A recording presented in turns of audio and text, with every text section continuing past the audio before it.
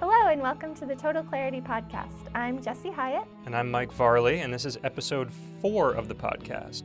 Now you may be wondering, since there's only 3 episodes out, how it is that we're on episode 4.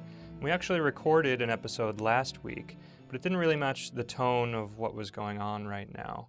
We actually did talk about the topic of George Floyd's death, but we did it as an outside episode, and the last half hour where we talked about George Floyd's death, there was some music playing in the background, and it really kind of droned out what we were saying, and it didn't really seem appropriate to release something that was substandard relative to the topic. Yeah, we figured it's a big topic. We are by no means experts. There's a lot of people talking about it. There's a lot of people saying really important things, and we'll still release that episode. It was the parts of the episode that did get recorded well, that the audio sounded well, were really lighthearted and fun, and we learned a lot about our friend's business and had a great conversation, so we look forward to sharing that with you in the future.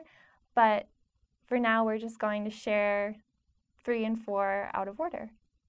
That's right. So I'm not quite sure when that's coming out. Hopefully we'll pick the right moment that seems appropriate for the time, but for now it's shelved and we'll get back to it at some point. But as far as the moment itself, we were having ongoing discussions about whether or not to do the podcast or what seemed appropriate, and we decided that we wanted to do the podcast. We wanted to have an episode that was specifically about the topic of George Floyd's death and the protests going on and police in general and things like that. And we also thought it made sense to just have the episode be the 2 of us so that we could really kind of get our thoughts down just ourselves and kind of build from there. In addition to that, I spent some time today going back to our website and thinking about the project that we were intending to start on March 21st and still intend to, and how some of the project pillars, as we're describing them, met up with the moment right now. So if you were to go to our website and you go to the About section, there's a description of 4 pillars: PCCC, physicality, companionship, communication, and clarity. And so I'm just looking at it now on my phone. I was going to read off some of the things. We wanted to make sure that pretty much anything that we endeavor on during this year hits at least 2 of those. If there isn't something, if it only hits 1, it's probably only somewhat relevant and not worth the effort relative to the massive undertaking we're intending to do once it starts. So anything that has 2 or more is worth our consideration. And I thought that what we're doing right now, discussing this topic, covers 3. So starting with the idea of companionship, if you go look on the site, we have a bunch of bullet points under each thing. So for companionship, utilizing our current life circumstances of intentioned interaction. So we have intended for this entire year to be an opportunity for the 2 of us to be together and to think things through. And this seems like an opportunity to do that, to see if we're on the same page. Also, combining concerted effort for a mutual goal. I feel like that is something that through this discussion, maybe we could find a pathway through that makes more sense from when we started it. Sure. A mutual goal. I think when we wrote that, we were thinking about ourselves, but we're also in a time where there's so many people coming together for a mutual goal that's way beyond ourselves. So that still applies to that too. Yeah, for sure. And then the final one from that section, celebrating disparate experience in a parallel commitment. Now, as far as we thought how that applied to the walk, we'd be doing, these long distance walks, but having potentially different experiences of those walks. For this, we may have different experiences of what exactly is going on in the world, but we can figure out a way to combine those experiences to create something that's a shared meaning, which I think is ideally what we should strive for as a society, but we can really only start in units of 2. So that's all from the companionship section. So from the communication section, there were 3 as well that I thought were relevant. Expression of experience in a benevolent manner, which I think is something that I know I would like to practice moving forward when it comes to thinking about this issue. Although I think we'll get to this later, I don't know if that is necessarily the only means of expression in this time. Sure. Is in a benevolent manner. Well, I think, sorry if I cut you No, off, of course. but I think we wrote these for ourselves, right? These aren't rules for other people to follow by any means, but this is just a list that we wrote for you and me particularly. So if that's something that we are striving towards, I think that we can keep holding ourselves to that. But by no means does that mean that other people need to be expressing themselves in a benevolent manner. Yep. Yeah. No, this is just reflective of our values and how we wish to live in the world. Sure, exactly. Another one that seemed relevant was expression with meaning and principle, which I think we just demonstrated by elaborating on that last point. And then the final one from this section, intentional openness in encountered dialogue. Now, that is something that we'd be doing a lot of while walking around, encountered dialogue. Not something that's going to happen immediately as a consequence. Like, it's not going to happen in this room. Sure. But potentially, ideally, hopefully, people will listen to this and have feedback, and then we will maintain that openness as we receive feedback. Yeah. Well, and I think just between the two of us, we are seeing different things and talking to different people and have different experiences of our own. So we might even be giving each other feedback that we need to be open to. Yeah. And then finally, the clarity section. Honestly, all 5 of the points that are listed there seem relevant. So I'll run through them very quickly. Pursuit of personal clarity, pursuit of paired clarity, pursuit of communal clarity, pursuit through outward awareness, and pursuit through inward awareness. So I'm not really sure I have much more to add on that, other than the idea of it being a value to us to try and use effort to get to a place of further understanding rather than allow ambiguity to just be the way that things are. So now that we've covered that, Jesse has some interesting research she's been doing over the past couple of days that I don't even know about. I just know that she's been doing it. And it has to do with the New York City budget, and then more narrowly the NYPD budget. So yeah, I'm excited to hear what it is that you've dug up. Do you want to dive into that right away? Yeah, I think so. Okay. Well, so just a little background in why I decided to look into it. I want to say that I would think everyone watching this probably would understand already, but I don't know if that's true. So I'm just going to explain it. So throughout the last 8 days of protesting, I've been hearing a lot of people say defund the police. And I didn't understand what that meant. So I looked into it. I did some research. I Googled, what does it mean? What does defunding the police mean? And I found 25 articles about it. So if you don't get it, you can also Google it, but we're also going to talk about it here. And I was confused because I thought, okay, the police are this massive force. It's linked to so many different parts of our culture and our society. How can you just defund defund to me means completely rid them of all of the money. And there are actually some people that want to do that, but for the most part, what I'm finding is that what it really means is let's take money from what's allocated to the police and reallocate it to things such as mental health services or homeless services or other social services that could be called instead of the police. So if you're involved in domestic violence, for example, and you just need someone to help you get out of your house. Maybe the police aren't the best people to call for that. They're not actually trained specifically for situations like that, but there could be other organizations that are trained for that, and it would be better to just put funds towards those organizations, get people numbers to call them, rather than always having to call 911 and then ultimately ending up with these people that really aren't trained to deal with all the nuances of the troubles that we face in society. So that makes sense to me. I get that. I'm on board.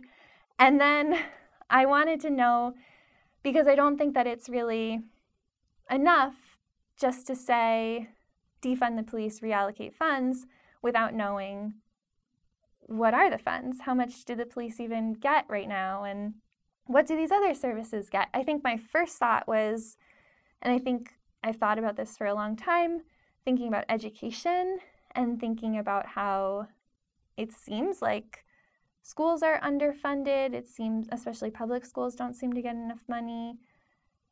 And that was where my mind went first. I also was thinking about homeless people right away. And so I just looked into what the city budget looks like. And I did a lot of Googling about that. And it's hard to find. It's really hard to find information about the New York City budget. And I assume maybe that's like that in every city, but I can only speak to our city. And I told you that I was Googling it, right? I told you that I wanted to learn this and I couldn't find anything. And you suggested that I reach out to our friend Julia, and I did. And Julia Friedenberg, she does work with the city council. And so she sent me exactly what I was looking for, which was amazing. And what it was, and so if anyone wants to look for themselves, it's budget.council.nyc, and it's a budget explorer. So it's this colorful graph-like infographic that shows you each of the different departments in the city and how much money they get, how much is allocated to them. It's focusing on the 2021 budget right now. Budget.council.nyc. Budget.council.nyc. We should put that in the little notes. Yeah, on the YouTube we will. On the YouTube. Yeah. So anyway, so it's a great it's a great resource. It breaks everything down by department. You can click through into each department and then it further itemizes it. It's a little bit, it's still complicated. It's still not super citizen user friendly because I just don't know a lot of the terms. I don't like, and then there's also multiple different, so for example, the police, because that's where we started this conversation with, there's a line that you can click into for pay and fringe benefits.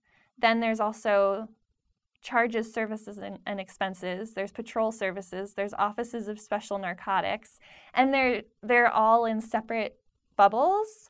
So it's not just going to one thing and then it breaks it all down. And then even when you're in there, it's kind of, like I said, just because of the terms, I don't fully understand. Julia did say that I could contact her and ask if I had any questions, and I think I will, but for now, I've just been studying up until now. But one thing that I did find when I was trying to understand some of these terms, I went to the internal budget office, and there is, on their website, it's ibo.nyc.ny.us, and they have a PDF. It's like a 16-page PDF just for understanding the budget, and that was actually really helpful. And so I think I'll start with that because on the first page there, it was explaining why do we need to understand the budget? Why do we even need to have a budget? And it said one of the main reasons is because there is never enough money to do it all. The budget reflects the priorities of the city's elected representatives. That was a quote on the first page. So I thought that was really important to keep in mind, just because that then reminds us how important it is to pay attention to these things. And if we think that voting is important, we can see here specifically the internal budget office says that the budget reflects the city's elected representatives' priorities. Mm-hmm. That speaks for itself, right? So another thing that PDF broke down that I thought was really interesting is there was a full-page list of what $10 million buys. Okay. And I just made some notes that I thought were interesting. So can I read them to you? Yes. Okay. So $10 million could pay for 132 new teachers for a year. Mm-hmm. The city currently employs about 75,000 teachers. $10 million also could pay for 213 homeless family shelter units for 1 year, which is about 1% of what the current average annual cost is. 1%. $10 million is 1% of the the current annual cost of homeless family shelter units. Okay. And that pays for 213 units. So we could do the math. That means that currently there's about, fast math, 20,000 shelter units. And this 10 million could add another 213. So 10 million could also pay for 72 police officers per year. The city currently employs about 23,800 police personnel that are at the rank of officer. It could also pay for 1.7 days of incarcerating the average daily population of inmates in city jails. And that average daily population is 9,790. So only 1.7 days. Sorry, I shouldn't be. I'm trying to just read them as facts and not put my own feeling into it. But $10 million would pay for 1.7 days of the population of 9,790 incarcerated inmates. That seems like a lot, but also that incorporates the salaries of everybody that's involved in making that happen. I'm actually not clear on exactly what that incorporates because, like I said, this was just on that first PDF that explains the budget. You're probably right, but I'm not sure about that. So then the last thing that I wrote down from that list is that the 10 million could also pay for 13,558 job placements through Workforce One career centers. And that number represents 48% of the workers that are typically hired in an average year through that program. That seems ambiguous. I don't know what that, I mean, that is the effort of a job officer or whatever you would call that, a headhunter, or whatever you would call that position, to fulfill a spot?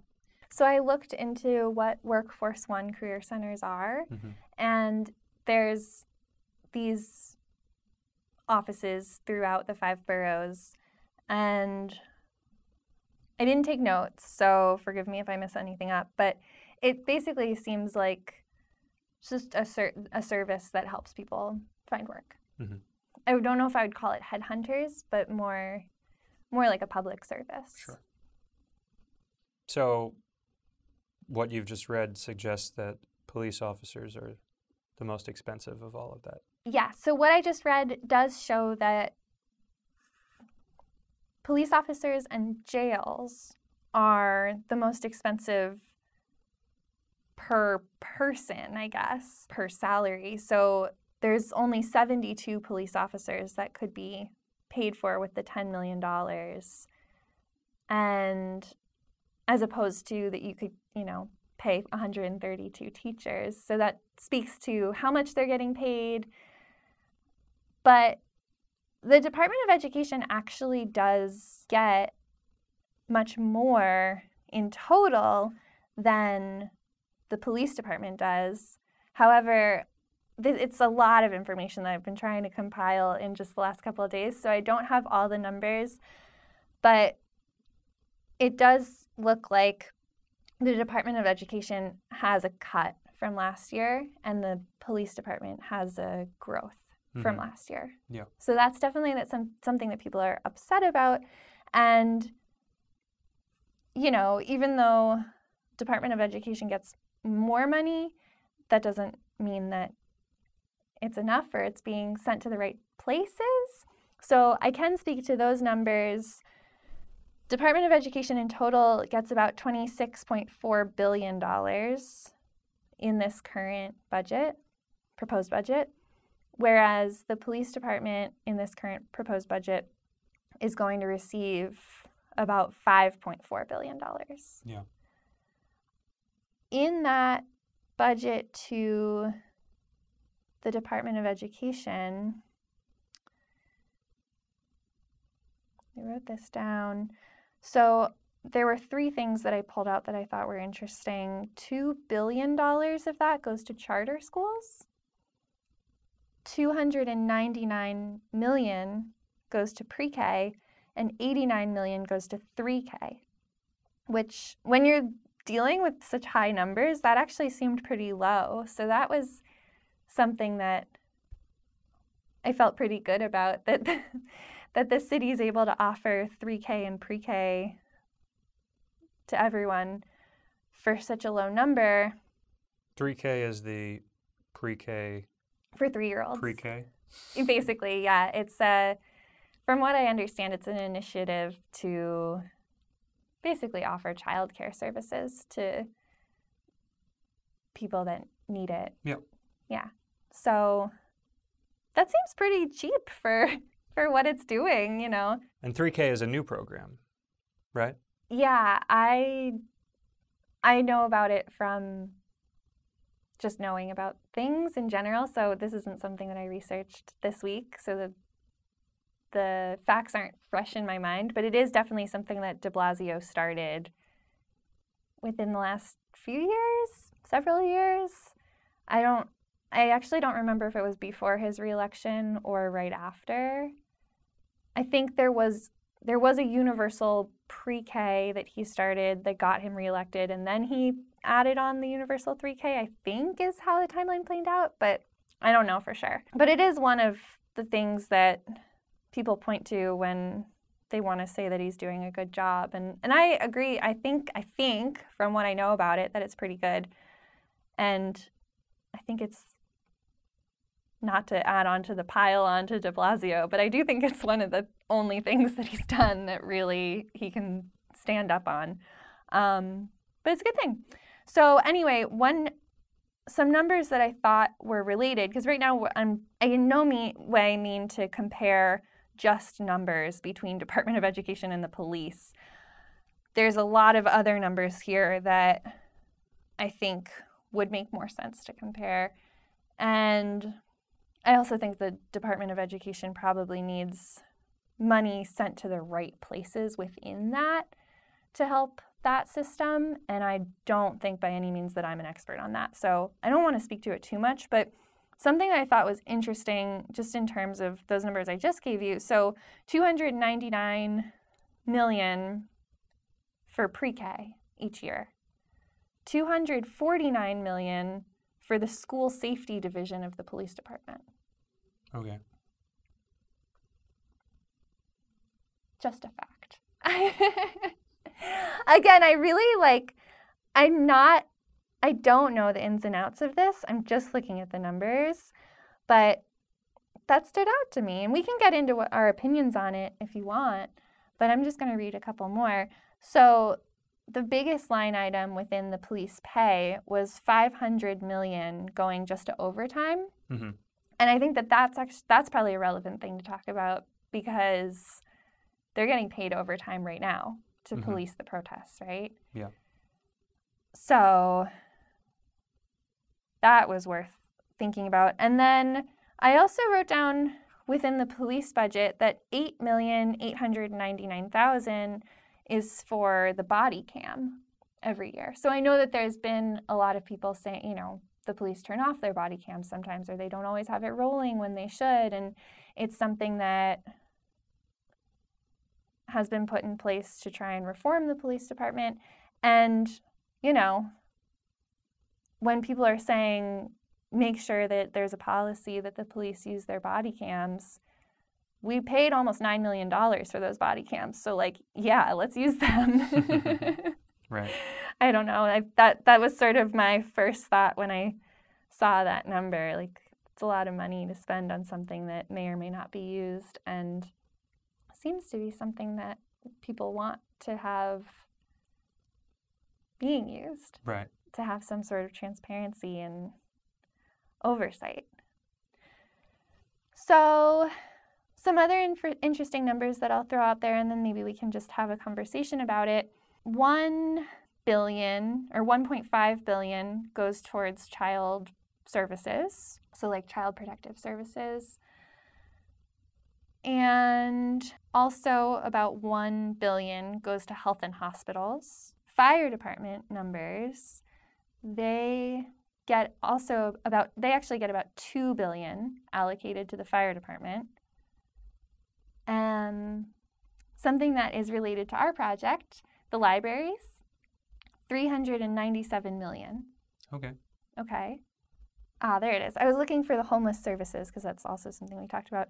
Homeless services gets 100 million. So I think I can stop throwing numbers at you now because I've just given a lot of numbers without a lot of information around that. Mike, what are your thoughts? As I'm saying that, I have some thoughts of my own because I've been reading about it a lot, but I'm curious what your thoughts are just right away. Are there any other items you didn't cover? I'm just trying to think of the highest to the lowest. The education numbers is 26 billion, right? Yes. And then police was number 2 on what you had listed. Yeah, 5.5 billion. Yeah. So. But I guess there's all sorts of other services like sanitation wasn't listed. I didn't write that one down. Okay. And roads. They're on there. It's 150 to 200 different categories, all blocked out. And yeah, I wrote down the ones that stood out to me. Yeah. That I thought we could talk about today. Yeah. I guess I'd like to hear what your thoughts are first, since you've had a little more time to think on it. Okay. So I guess, so there's a couple of things, which this I didn't actually talk to you about yet, but currently the budget proposal is actually $9 billion over budget. So that's directly due to COVID and services that have had to be paid out, and then also money not coming in. So 64% of the budget is made up of taxes, property tax, sales tax, income tax, all the taxes. So if people aren't working for 3 months, then obviously you're not getting taxes. And yeah, but de Blasio still wants to keep the budget at that $9 billion over, which another important number is the debt services, which is at $4.6 billion, which I might be wrong about this, but I think what that meant is that that's the debt that we currently have. And the last time that our annual operating budget was massively over was in 1975, and it was after years of being over, and the banks actually stopped loaning to New York because we were so irresponsible, and we're still paying that off now. So I believe that 4.6 billion is partially due to taking loans from banks and having a budget that's over all the way back in 1975. So there's definitely concern about having a proposal that's $9 billion over right now. And with my limit, I don't know what a lot of these line items are. So I did spend a significant amount of time just trying to cut and not even reallocate. And we could cut the full police force and we still would be over budget. We'd still be over by $3 billion. Yeah. So I sympathize, or I don't sympathize, I empathize with the people that are trying to figure this out. It seems really challenging, but that's also their job. And they definitely get it a lot more than I do. So $4 billion seems low relative to what I know about the federal budget. But as far as debt, yeah, right? I don't know. I don't know how contemporary economists think about city debt versus federal debt or things like that. But yeah, there's going to be some sort of reckoning on all sorts of public budgets once we get to whenever the new fiscal year is and things have to be made, Yeah, so the new fiscal year starts July 1st. No. So the reckoning needs to happen now.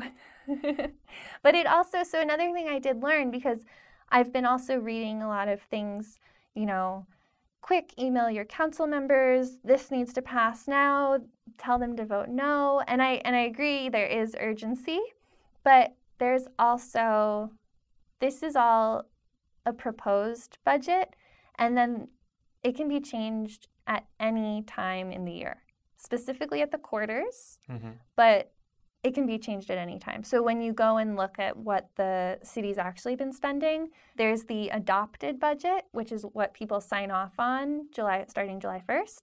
And then there's the modified budget, which is what was actually spent. Right. So it's important to start with a budget that actually reflects what people want to see in their city, in their community. But that kind of put my anxiety at ease a little bit, knowing that changes could be made even beyond that July 1st point. Right. And even, yesterday, June 5th, was a date where typically it's figured out. Yeah, I don't know how much that anxiety is real versus something that you feel as an individual versus something that a government entity should necessarily feel, Like, I think that there should always be pressure on our government to maintain a balanced budget and to have fiscal responsibility. But whether or not that actually impacts the health of a community is unclear to me relative to right. Relative to our money not being real and nothing making sense about how our federal deficits work. That's a good point. I guess what I'm feeling anxiety about is less about balancing the budget and more about making sure that the things that are getting money reflect what the people actually want. And right now, in particular, there's a call to defund the police. And if things are going to be cut, I think that that's where things should be cut from. We're seeing right now that that's what people seem to want. And, if the homeless services are only getting $100 million, we could definitely send some of that money over there if we're not going to cut, or we could just cut and then work with organizations that are already working with homeless services and get those pumped up to get the budget next year, something like that. I don't actually know how any of this works, but this is my idea. Yeah. And I guess I'm personally thinking particularly about homeless services and thinking about moving police money over to other services, because I have a personal experience with that where just a couple years ago, I think I told you about it, I was coming home and I was going down the stairs on the subway, and there was a guy who was just right in the middle of the staircase, and he was clearly like he was on drugs or he was drunk or something, but he was also pretty clearly homeless, and he was just laying out on the stairs, and people were like stepping over him, and people were like, somebody stepped on him, and I really didn't know what to do, but he seemed like, I don't know, sometimes you see people and you're like, oh, they're fine. And then sometimes you see people and you're like, they're not okay. Like they're not okay. Like not like I'm not okay seeing this, but like that person's not okay and they need help. And so he wasn't okay and he needed help, and I called 911, and they showed up and they didn't help him. They just grabbed him off the stairs, pushed him up against a pole, put him down on the ground, and were like, oh, you again, causing trouble. And then, I mean, I felt terrible that I had involved the police, and I should have known, I guess. I mean, now I know better, I guess, but I still don't know. There needs to be a better system for that. There needs to be somebody that can come and help, and not just, I certainly didn't call just to have this guy thrown from one place to another. I called because he was in distress, and I thought if I called the agency that's supposed to help protect the people, that they would see this guy as one of the people and not just see him as a nuisance and some unnamed person. Right. So, I mean, it was obviously ignorant and naive to think that they'd show up and take him to a shelter or help connect him with services, which we do have in the city. Now I know, and maybe it's on me to just educate myself so that I could help the guy. But I also recognize that, especially once we're back into the hustle and bustle of living in New York, that's not going to be what people are spending their time doing. So these programs do need to exist to help and not to just hurt and keep people down. Mm-hmm. So getting back to the police budget. Yeah. You said it was $5 billion or thereabouts. 5.5. 5.5 billion.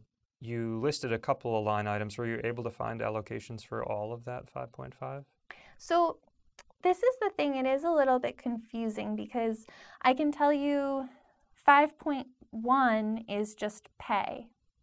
Pay and fringe benefits is what it says. It says that on all of it, so I think it's like accountant speak. 5.1 billion? 5.1 billion. Is just pay? Is just pay.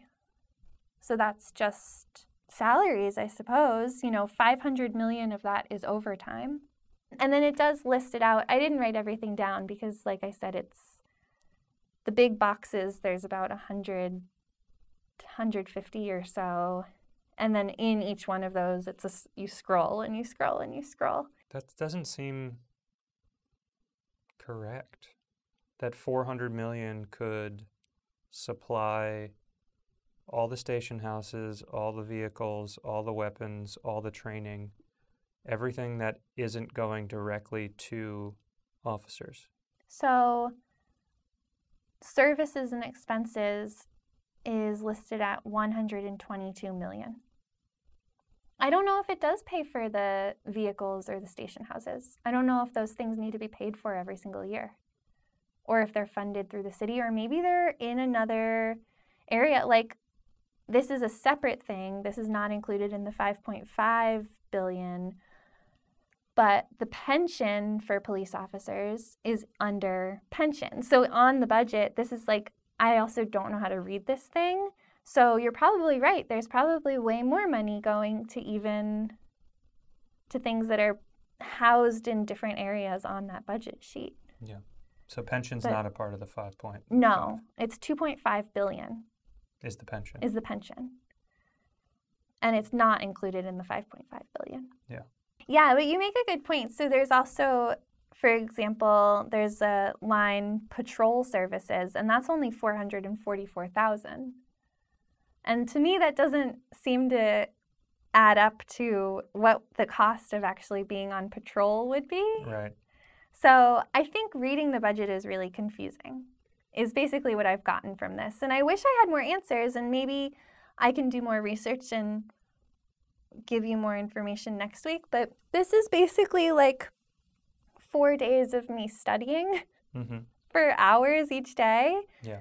And I still don't understand so much of it, which I think is actually that in itself. Like, I can throw out these numbers, and I think that's interesting, and people can think on that, and everyone can kind of come to their own conclusions and just think about what you think is worth putting money into and what you think is not worth putting money into. But I also think it's worth realizing that even though this is out there for public consumption, it's not really.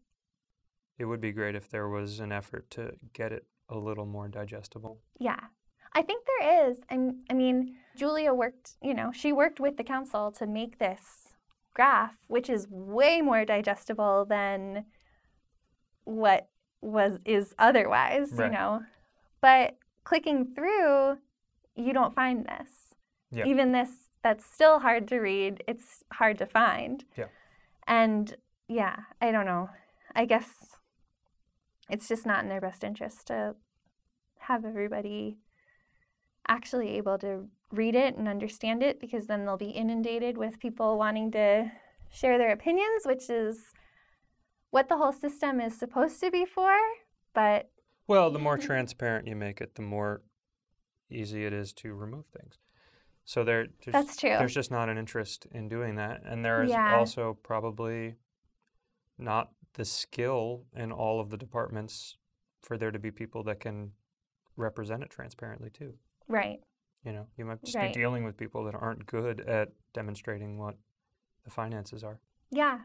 But I guess, I'm interested in learning more about it. I see so much, I hear something or I read something or I listen to something that makes me feel so hopeless and nihilistic for a few hours or a day or so. And then I see something else that makes me feel really hopeful and looks like forward momentum. And one of these things that did make me feel hopeful is that there was this big push to send emails to all the council members this week, and people did that, and it was specifically to cut funding for the police in the budget and to look over the budget and to vote no on the mayor's proposed budget. And there's been a lot of response from council members that we're going to go through it line by line. We're specifically going to look at what goes to the NYPD and cut that, and this is inappropriate.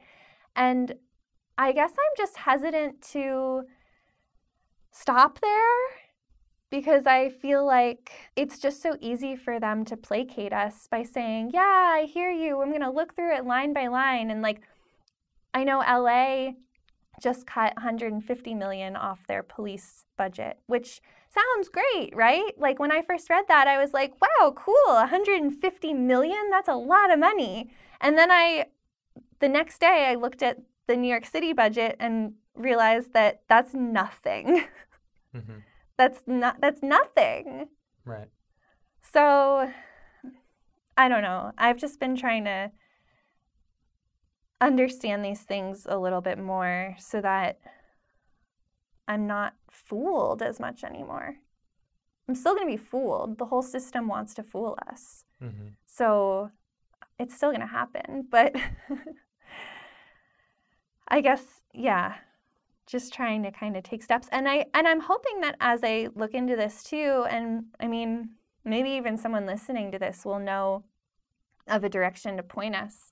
There must be groups that are already learning this information. I'm sure there's people that already know this. I'm sure there's people that are trying to compile all of these things down into a more digestible manner. Hopefully, but you never know. I guess you don't know for sure. But hopefully, yeah. I would just assume that there would be. Yeah. It sounds like overtime is really one area where that could be cut down or should be cut down, because that guaranteed is being exploited in order to make more money. Yeah. And they're just the instances where there is overtime probably are in many instances times when people probably wouldn't even want the police to be around. Mm-hmm. So yeah, that seems like something that could be cut down with further accountability. If we agree that there needs to be different training and a total rethinking of what the police force is, if that wouldn't require money to make that happen. So it's interesting. I think, so personally, at this very moment, and it's wild how much my feelings on this whole thing have shifted just as I've learned more and listened more.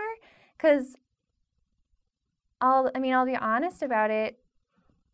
1 week ago, right, I had a conversation with you where I was saying, don't you think a lot of this change needs to come from the inside? Don't you think that there's,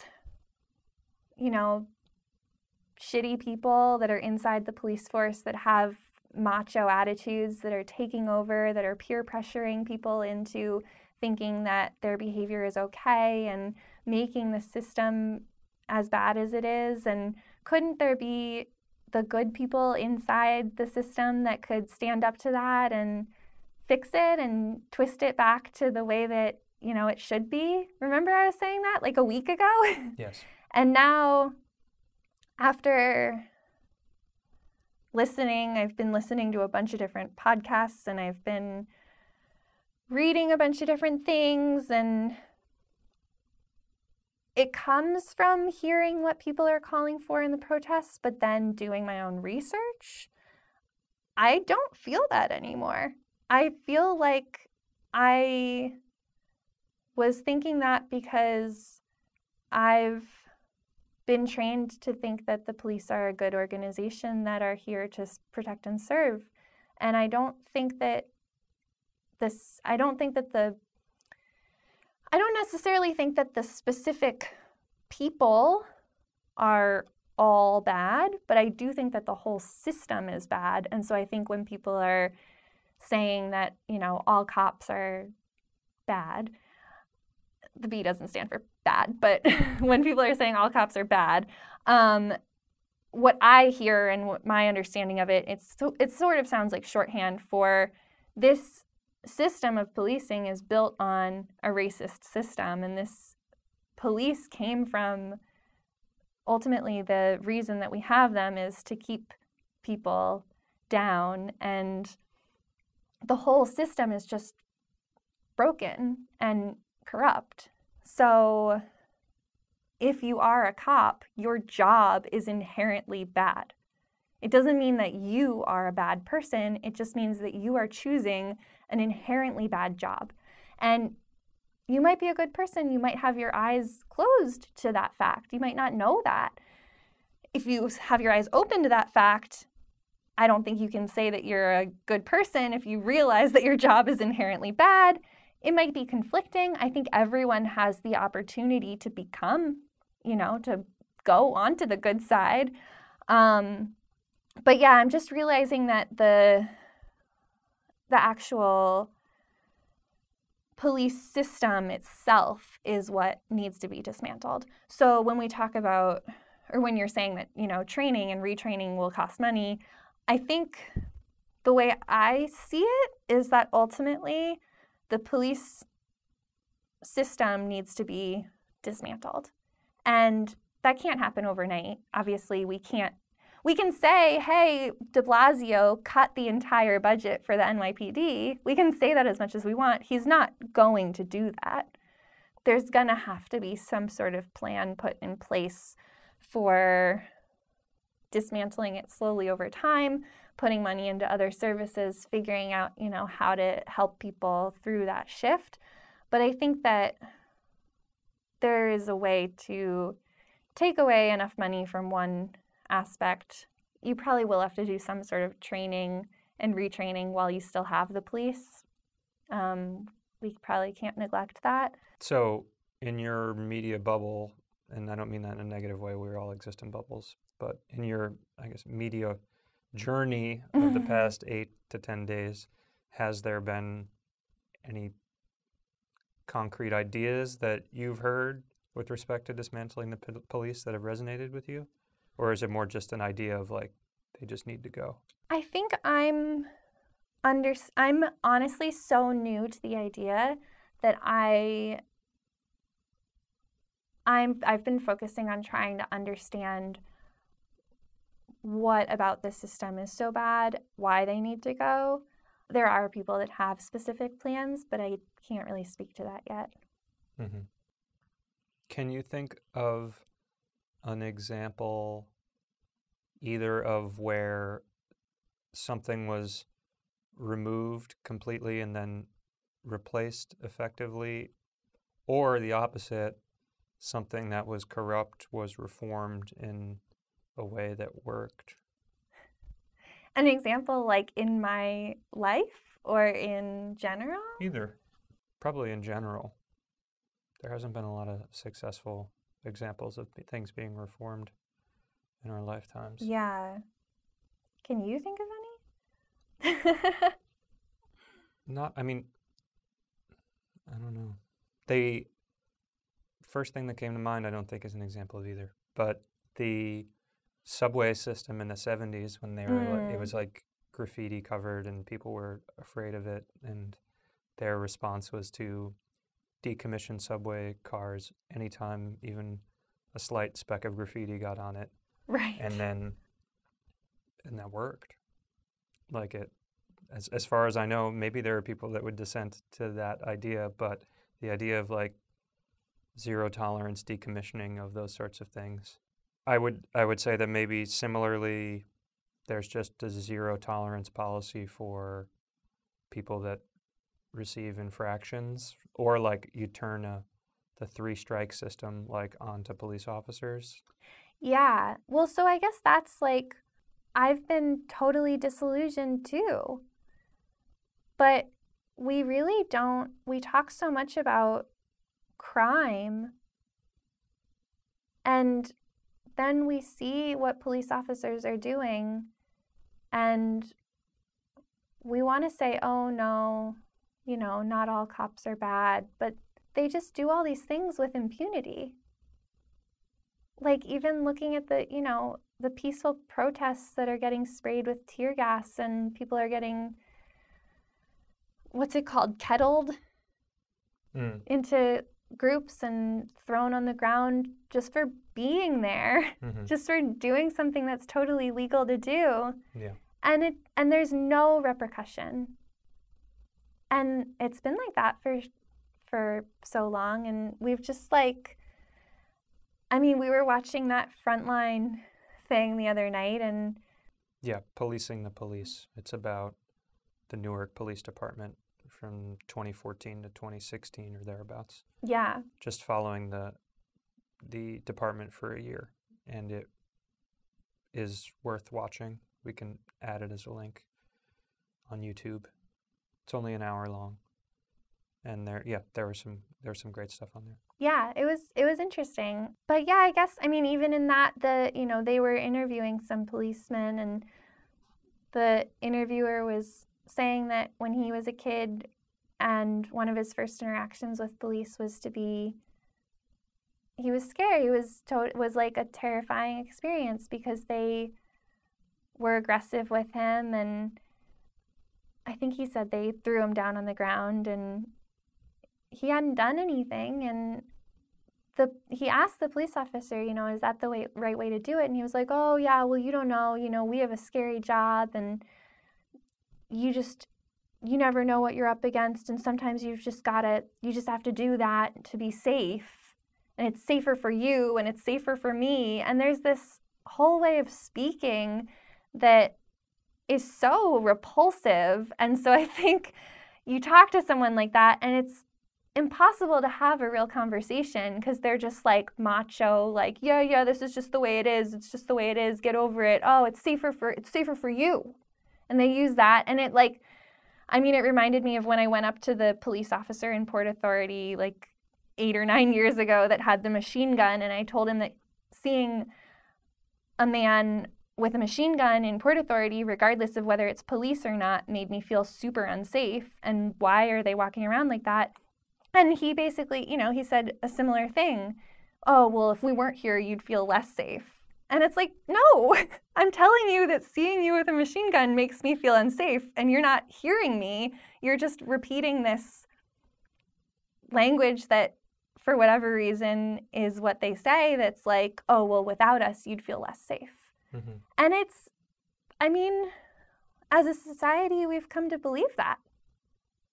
When we have, I mean, I'm not typically a target of the police, and I felt unsafe seeing them. And I do feel unsafe seeing them every single time I'm on the subway and police officers come on and I'm sitting down and the gun is right in my eye level.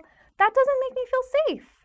I feel way safer when there's some person that is maybe a little erratic coming onto the subway. And I know that, like, I can just get off if something happens, or like, it's also probably fine. It's just a person. The chances of something actually happening are so low. But when I actually see a gun, like at eye level, I don't feel safe. Yeah. So I don't know. I mean, it's like recognizing these things and realizing that the whole system, that we're just being told that it's safer for us, and I don't think it actually is. I don't see safety as the primary objective of a fully functioning police force. To me, it is about having a group of people that can follow up on things that will happen in life, you know? What do you do with somebody that's driving drunk? What do you do with somebody that has robbed something? What do you know? Yeah. And if you've been victimized, you wouldn't have the resources to just start from zero and figure out how to resolve that yourself. You need, ideally, in a society, a collection of people that can handle that. Right. And I guess, I mean, I would agree with that. There's a podcast I've been listening to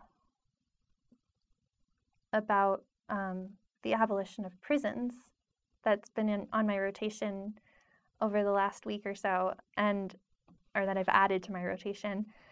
And I forget the name of it right now. It's something like prisons. It's a pretty like straightforward name, but we can also add that into the notes. And there was a good point that the woman that runs the podcast was talking about, one of the co-hosts, and she said something to the effect of, because she's for full, you know, she's an activist for abolishing prisons, not reform. She's an abolitionist. Yeah. And so a thing that people say a lot of the times is, wow, so like, really everyone? Like, what about the criminals? Like, everyone out? And she's like, yeah, that's what it means. Right. And she was saying how it doesn't mean that there's not going to be crime, and it doesn't mean that people aren't going to do things that are harmful or bad. That's just human nature. But the way that we deal with that really needs to change. And these systems that we've created are obviously not working. There's plenty of people that are doing harm that are never going to go to jail. The people that are running our country, the people that are, you know, they're the people that do crime that are like white collar crime are often not caught. It's the people that do crime that is kind of more petty often that are caught. And then there's murderers, and there's, you know, the big crimes. Yeah, I mean, I think to say that we all need to flip the way we're thinking about it is incorrect, because there are a lot of people that are already thinking about it in this way of abolishing, defunding, and reform until we get there. But I think those of us that haven't really given enough consideration to this, I think it is definitely time for everyone to at least consider it, at least think about it. Yeah. In a rational way. Yeah. Well, yeah, things like abolishing the prisons and or abolishing the police would certainly be the adventure of our generation. And in a lot of ways, it would be super exciting. It would require a level of effort to do successfully that would be heroic. Mm-hmm. Mm-hmm. I think that part of the reason we think about it in those terms is because the concept of conservative has been kidnapped by authoritarians. Mm. The concept of conservative, as I envision it, is more, how do we take our existing systems and improve them? Mm-hmm. And right now, that's not a reasonable dialogue we're having right now. So the only thing that seems reasonable is to totally redo things because there's nobody that can communicate the other side of the discussion. Yeah. So I don't know. I mean, I would be excited if that happened because Yeah. it would be interesting to see what happened, and I would like to support it. There would be constant pressure against that. Oh, absolutely. There would be very, because it would be something that not only it would be contrary to what the rest of the globe is doing. There are police systems that function Mm-hmm. in the world. Mm-hmm. Well, I mean, when you're saying it's contrary to what the rest of the globe is doing, I guess I don't know enough about what the rest of the globe does to know if that's a true statement or not. But I know I hear a lot about Scandinavian countries, for example, that have police forces, but they don't use weapons. They don't have guns. And maybe that's a place to start. Maybe in the effort towards fully defunding, maybe we start having less weapons and less guns that our police force are using. I mean, I know a lot of these murders don't use a gun. Police murdering people that they're capturing, for lack of a better word. Mm-hmm. I mean, George Floyd wasn't murdered with a gun, but Breonna Taylor was. And I know there would be so much pushback against that because so many people have guns in this country. But I don't know, that could be an interesting place to start. Make it less of a violent thing to be a police officer. Yeah, I do think that's low-hanging fruit as far as I'm concerned, getting rid of the militarized equipment that police officers have, for starters. And but once I start thinking down this path, that it doesn't feel like a path to abolish. It feels like a reform path. That's true. Good point. Well, I guess, okay, so maybe it doesn't even really make sense for me to start creating ideas of how this could work because there's people that have been working on this for a long ass time. And there's activists and there's abolitionists, and maybe I should just continue listening to the Abolish Prisons podcast and learn more and not just start creating my own ideas because this isn't something I've been active with in the past. It's something I think about. I don't really, I don't love the way that our system works. I've always realized that there are problems, but I am new to realizing how incredibly cracked it all is. Yeah. And yeah, I mean, it's really only this, like, very, very fresh in my mind to even be thinking about defunding and abolishing. So, yeah. Well, I would like to see, and we've had this experience before over the past few years with organizations that have tried to provide a contrast to our current administration. Mm-hmm. But I would just like to see effective leadership come up because I feel like I've been burned a couple of times over the past 10, 12 years, which would extend to Occupy Wall Street, not just even the past few years, of there being either insufficient or a lack of leadership and vision and plan. And I don't know. I mean, I don't think we know what a leader looks like until they actually emerge. Right. But yes, there are people that have been working on this. I also fear that we have our idea of what leadership is, and we kind of take it on good faith that people are actually working towards something in the way that, not even that we would, but the way that we have in our imagination that it should go. That a leader would, yeah. And then those things aren't actually there, So I think the media bubbles that we all exist in, again, not pejoratively bubbles, is right now so disparate.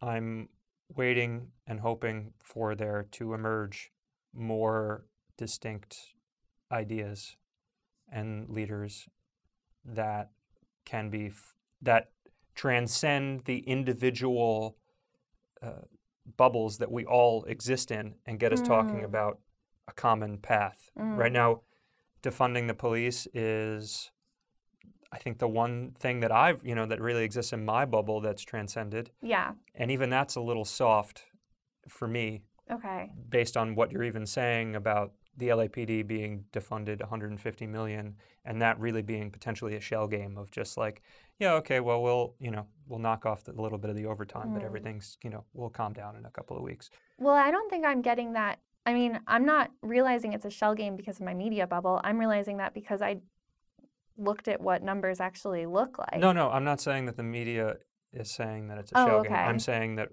we are, based on our conversations, recognizing that that particular objective is very susceptible to sweep it under the rug. I see what you mean. Yeah. Now, it would be, I've been thinking about it kind of like the Hong Kong 5 demands, which I don't know offhand, but even the idea that I can reference that protesters had 5 things that they could say during the protest, that they could have online, that people could know what they are, that could potentially be forwarded. If there were something that were similar to that, I would start feeling a lot more comfortable. I think that's a good point, and I hope that that happens. I also think part of the language and the shorthand, it's been a process for me to understand, and I fall into, I'm young, I'm progressive, I totally fit the bill for people that would back these things and want to get involved, and I didn't understand a lot of it and had to do some research, and definitely talking to other people that aren't quite as young or progressive or involved in what's going on. They didn't get it at all. And then sharing my knowledge, but it would be great if the language and the shorthand was maybe a little more inclusive too. And in what respect? In the respect of something that more than just the super progressive young people can understand and push forward. I do think that if things are going to move forward in any sort of significant way, there needs to be language. So we spoke about this the other day too, that the Me Too movement really sort of affected people it didn't stop on political lines. It definitely, it was more on the left, but it did filter out. And I think it created language that people could use and people could understand. And maybe it was confusing at first, but it very quickly defined itself. And I think if there's anything that's going to be long-lasting and sort of spread around to more than just one bubble, as you say, I think knowing how to talk about it is really important. And it's in no way a judgment on how things are being done now, because obviously the word is getting out and it is filtering and we are understanding it. But I hope that there's a push moving forward to sort of say things in a way that aren't polarizing and are said in a way that people can really get behind it, and then change can actually happen from more than just one side. And it can be the same exact thing, it's just the way that it's said can either anger people or excite people. So I don't know. That's why I've been focusing on thinking about the system of police as a broken and racist system inherently, as opposed to focusing on the individual people. Regardless of what my personal thoughts are on that, I'm trying to just share the idea of the system, because I think that's something that translates to a lot of different people. Translates as far as people understand that idea? I think it's easier for people to understand that the systems, because people get defensive. People get oh, I know a cop, or I have a friend that's a cop, or I'm a cop and I'm not a bad person and you're attacking me. And like, regardless of like whether or not I feel like all cops inherently are bad people, I'm just going to focus on saying that the system is bad, because that's the thing that it takes a lot of the shame off of people, and like it takes a lot of the defensiveness out of the conversation. Yeah. And not that that's like anyone's responsibility, sorry, but like it's, there is a method to like enacting change through shame, and that's like, if other people want to do that, that's great, that's fine. Like I'm not judging that at all. I just think my way of moving forward talking about it is to focus on communicating in a way that people will hear, and not just jump to feeling attacked or feeling defensive and shutting down. Right. Yeah. I've, for whatever reason, been thinking biblically recently about this. Lay it on me. And some aspects more casually that I don't have elaborate thoughts on, but the idea of, removing the plank from your own eye before you remove the speck from somebody else's eye. That's gotcha. Yeah. Are you familiar with that? Yeah. That's a New Testament thing. Okay. As well as... Do you want to say that again like, you have Catholic school background, I have some church background, not a ton, but I was able to process that pretty quickly. I think I've heard someone say something similar, but... This phrase speaks for itself pretty well. Yeah. The idea being that you fix your own faults before you fix the faults of others. Right. And you're saying the plank and the speck is like, if you're noticing the tiny little thing that's wrong with someone else, then maybe you need to do some self-reflection and realize the massive thing that could potentially be wrong with you, right? Yeah. Okay. Also, I think it's a lot easier to remove a plank than it is a speck. And it's a lot easier to do surgery on yourself than hold somebody down and try and, get some dust out of their eye. I mean, this is kind of freaking me out to think about it so much in this physical way. But that's a fun point. But yeah, I think you'd be really hard pressed, even the person most loyal to the concept of a police institution, to suggest that the blame here exists on people of color and not the system. Like you would really have to bend over backwards in order to preserve something that's irrational. Although there are definitely people that are doing that and thinking but that way, but that's always going to exist. Yeah. And so you can't worry about that percentage of people. Yeah, that's true. So there's that. And I also think about another New Testament thing, which was Jesus and the moneylenders. If you're familiar with that. Oh yeah, Zacchaeus. Zacchaeus. I'm not sure. There sure. was a song we used to sing about the guy the tax collector that went up into the tree. I don't know. Okay. This is not the story I'm referring to. Okay, tell me the story you're referring to. Again, this is meant to be short, but the idea that anger was within Jesus's tool bag. It is the instance in the Bible where anger was expressed by Jesus, and that's going to the temple and seeing the moneylenders in front of the temple and flipping over the tables and basically engaging in a riotous act. Wow. In order to demonstrate that it was unethical to lend money to people with interest. So the idea that there is a place for righteous anger. So it's New Testament. And then the one that I thought about most recently that I did a lot more thinking about was the Old Testament, which is Ecclesiastes 3, which is the section, to every time there is a season. Oh, yeah. which was turned into a song by Pete Seeger, Mm-hmm. Turn, Turn, Turn, which was then done by the Byrds Okay. and has the distinction of being the song, the number one song with the oldest lyrics. Oh, interesting. It was written in 10,000? It's written in 1000 BC Okay. by King Solomon. And that is, a time to rip and a time to repair and, Mm-hmm. et cetera, et cetera. And of course, a time to love and a time to hate, Mm-hmm.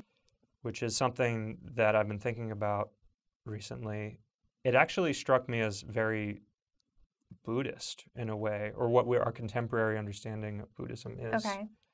and how I think of the Old Testament, and I think the general idea of it is kind of like a vengeful thing, and it's Right. almost like a historical telling of the Jewish history, and then there's kind of laws of behavior, like the Ten Commandments, and then Mm-hmm. all of the, in the Torah, the first 5 books of the Old Testament, the idea of how to prepare, food and how Right, to right, right. cleaning and things like that. Mm-hmm. And this was a thing that actually was like more aware than even the New Testament in some ways when I think about it, Hmm. because it permits the concept of hate. And that allowed me to think a little bit more about what I'm seeing on the internet, in my Hmm. social media bubbles, and where, yeah, I guess social media bubbles. Reddit doesn't count as news, but like the idea of that space Yeah. where people are saying, I hate the police and Right. everybody is bad. There is no Right. exceptions here. And I can't seem to bring myself to that space emotionally. Mm-hmm. I can feel other things. I can feel anger. I can feel sorrow. Mm-hmm. I can feel shame in a very complex way that Mm-hmm. I've been thinking about. But I haven't been able to feel hate.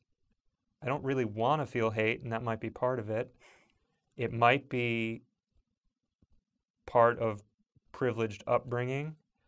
I also, when I think about some of my earliest memories, though, I also just recall feelings of empathy in a way that I feel like would predate imprinting of privilege. Or, Hmm. where like I think about like going to sporting events and, clearly having a team that I'm supposed to be rooting for, Right. and then feeling really bad for the team that's down, Okay. and then the team getting up, that was the team that's down, and instantly feeling regret and feeling bad for the other team, Oh, and just, yeah. not having the very fundamental concept of sports to being like, no, it's okay. Like you can hate that one team because like this is a safe space to just like have these feelings. Right. And so I guess where I'm thinking about this is I don't have that interest or capacity, as far as I can tell, to achieve that level of hate for Mm. whatever reason. Mm-hmm. But I can respect that there are people that are having that feeling, and in this very particular time, this set of circumstances, that is propelling. That is a thing that gets people to notice and Yeah. gets change to happen. And that can be a type of person, and then there can be other people having other feelings, but in the direction of change. Right. I mean, I think that series of verses, that Ecclesiastes 3, I don't think that the time refers to the way that we think of time as an all-encompassing thing that everyone is in at the same time. So I don't think that necessarily, like, when we think about, if we think about this as being a time for hate, other people could be having a time for love. There's also a time to live, a time to die. So I think that understanding would have to be applied to all the other time for this, time for that. Well, I would stop you in the respect that you keep actually switching between 4 and 2, and that was something that I made note of when I was reading it. Oh, It's not a time 4, it's a time 2. 2. And for me, that feels a lot more like internalized, not like the ambient surroundings of the world. That's what I think of when I think of 4. Yeah. When I think of 2, I think of that as something that exists within you. I'm glad you clarified that, because I think that's the point I was trying to make, and I was not using the right words. I've been thinking this whole time, you know, we're seeing a lot of, and again, in the social media bubbles, I've been seeing a lot of people focusing on telling people off for being angry or for being hateful. And, you know, the media is kind of loving it because it's a story every day, and it's gets people more riled up than just showing the peaceful protests, to show the bits that are riotous and whatnot. And as soon as I saw someone reacting like that, I immediately felt off, you know, like, why are you jumping to judge this? Why are you so outraged that there are people that have been oppressed for a really long time that are angry and are showing their anger? Like, why are people getting so angry about this and condemning it? And I not that I necessarily condone violence, but I certainly don't think it's up to me to condemn it. And I was actually trying to think about it from a biblical standpoint too, and realizing that there's this, you know, we're not supposed to judge, but then getting really tripped up on, well, if I'm not supposed to judge how people are expressing their anger, and if I share that, which I think is correct, I think, you know, unless someone's getting murdered or if people are physically getting hurt, like, I get it. I get the expression of anger, of course. But if I say that, then am I a hypocrite for being judgmental of how the police are acting? And I actually heard something today that referenced this in the Bible. I think it was a Corinthians thing, talking about how when we see sin, there's no judgment needed. And so the murder and the physical violence that's happening from the police to the citizens just falls into that category of sin. And we know that that's wrong. Whereas being angry doesn't fall into that category. So there was something innate in me that picked up on that. But I was happy to start to understand it from a more intellectual side of things too. Yeah, well, I think there is a difference between anger and hate too. I'm making that. Yes, I would agree with that for sure. I don't think that it is a place to live in forever. No. And again, like I said, I have a harder time accessing it. But yeah, I think that people are condemning it because it's very powerful. It's a very powerful energy. And because it has the power to change things. Yeah. And everybody is on a different timeline. Yeah. And also people have different levels of investment in this current system.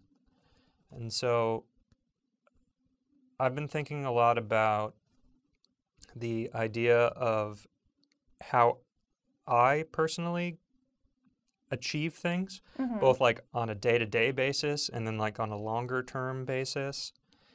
And I've been thinking about it like, I think a common experience that would be instructive is the idea of procrastination.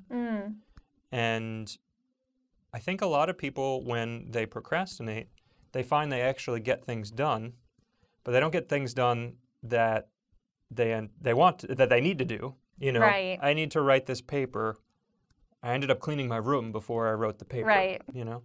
And there are little tricks that everybody plays every day, or I play with myself. Mm-hmm. And then there are also things that on a longer term basis where it's like I have this big goal for myself, but then there's this other big goal and I move that up in front. Yeah. And I think that there have been a lot of people that have been putting this idea of fixing something like the police and having a more just society to the side because it felt overwhelming or because they had a job or there were things that were keeping it from being at the forefront. Yeah. And right now we're in a place where that is not the case. Yeah. And so for a lot of reasons, a lot of people are ready to do this thing. And that could potentially be interfering with people who don't feel that urgency. Right. And as a consequence, they will push back. Yeah, I agree with that. I think there's another layer that I've been thinking about too, which I think it's just really uncomfortable. Mhm. And I think that a lot of people are not able to be uncomfortable. That's true. And when confronted with what we're confronted with right now, if you haven't been practicing feeling uncomfortable or vulnerable or awkward or unsure, then all of a sudden having to practice those feelings when we're dealing with disparity between races, like that is so hard. And I think it needs to happen. It's not an excuse at all for people that are not able to join the conversation, but that's how I've been kind of trying to understand it. Because we don't really, as a society, we shy away from things that are uncomfortable. In general, we shy away from uncomfortable conversations. We shy away from things that are physically uncomfortable. Yeah, I don't think that's unique to our society.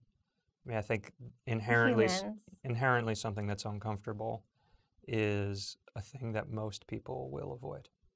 Yeah.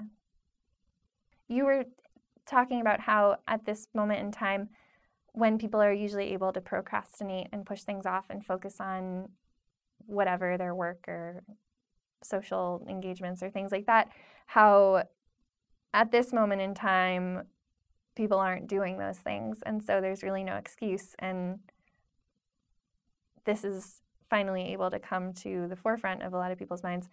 And I've been thinking about how in our lives, there have been these moments, right, where there have been protests, there have been moments of something that seems like some change is going to come. Maybe there's some minor thing that happens. And do you think at all that because people are in the position they're in right now and aren't just going to go back to work, do you think that this has some sort of longer lasting ability?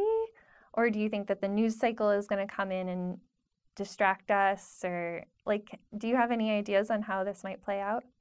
I think it goes back to what I said earlier, which is that I would really like there to be a slogan, essentially, of what the objectives are. I recall when Occupy Wall Street was happening, being involved with protests there, trying to get something happening there.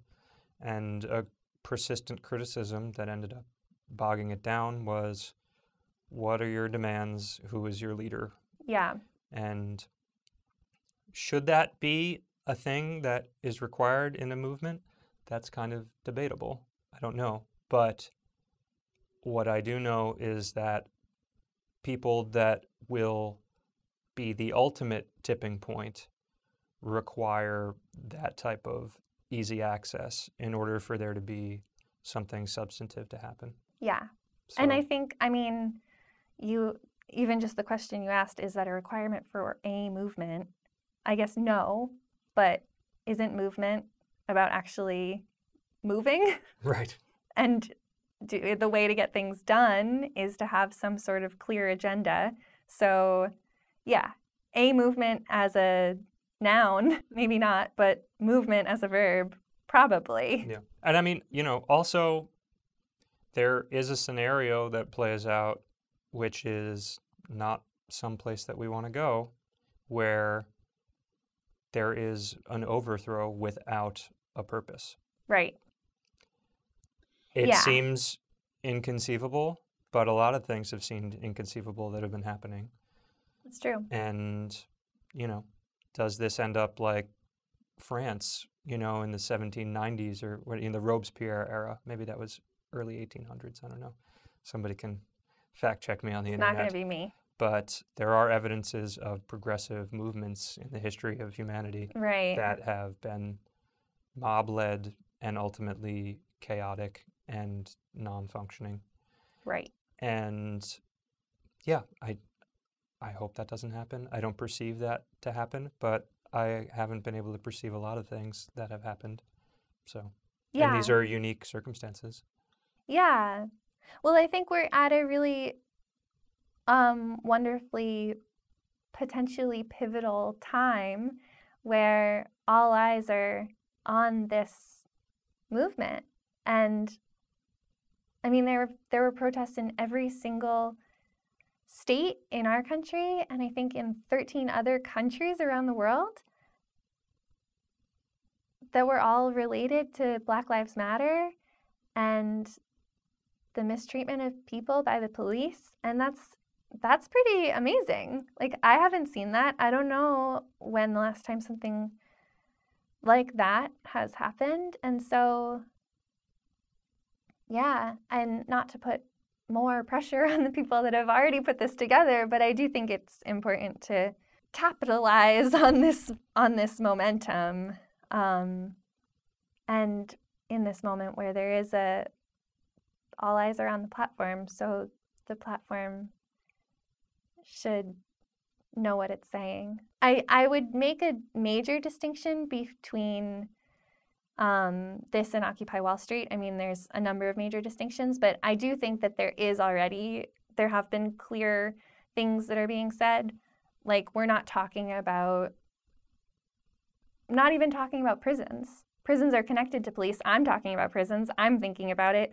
But the movement isn't even talking about prisons. They're talking about defund the police. No justice, no peace, defund the police. Like, those are the things. I would agree that this already has a complexion that's different from what the Occupy Wall Street thing was. Yeah.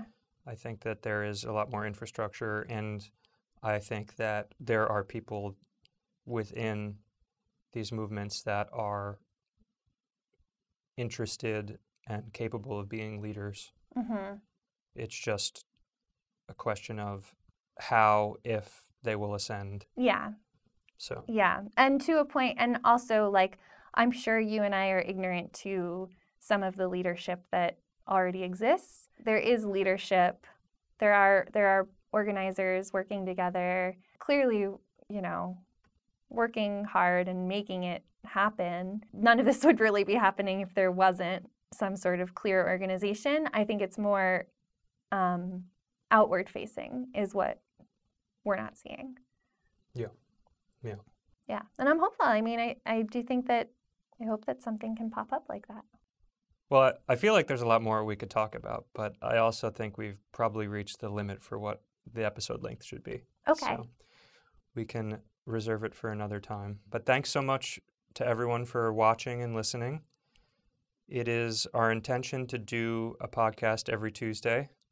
Of course, that was derailed last week, so who knows what will happen next week. We do have some ideas to maybe do a podcast related to our clothing next week, but again, we'll see if that's relevant to the moment or not. If it doesn't seem appropriate, then we won't do that. But yeah, just keep your eyes peeled. We'll let you know when things are coming your way. If you've clicked that little bell, then you'll get an email. And otherwise, if you're connected with us on social media, we usually post about it when things are coming out. And just checking in. Yeah. All the platforms are online now. So we have the YouTube, we have Podbean, which is where you can download the episodes, as well as Apple Podcasts, as well as Google Play. Spotify. Well, and we're on Spotify too. Yes, and Spotify, which is streaming. So yeah, thanks so much for watching. Hope you enjoyed. Would love to hear any feedback anyone has.